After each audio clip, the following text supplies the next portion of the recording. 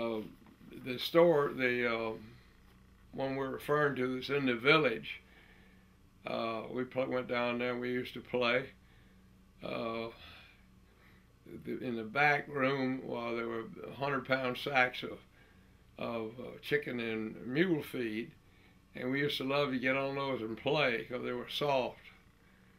And once in a while, Daddy could get some work out of us. He used to say that he had one boy, we get a little work, two, not too bad, three, nothing.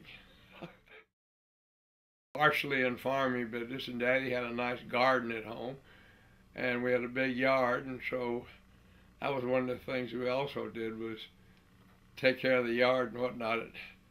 When we worked when he was looking at us anyway.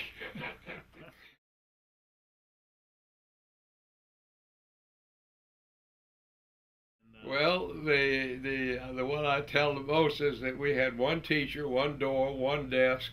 Well, teachers did, one closet, one pencil sharpener, one stove, but we had two whole outhouses. I mean, it was one room, 8 grades.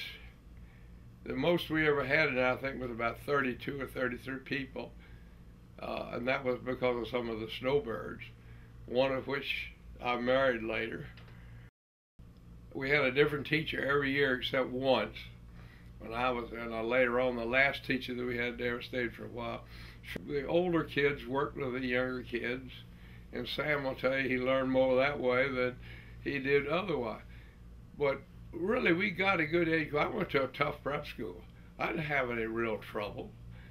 I was a little lazy, but if you get over that business, well, I did very well.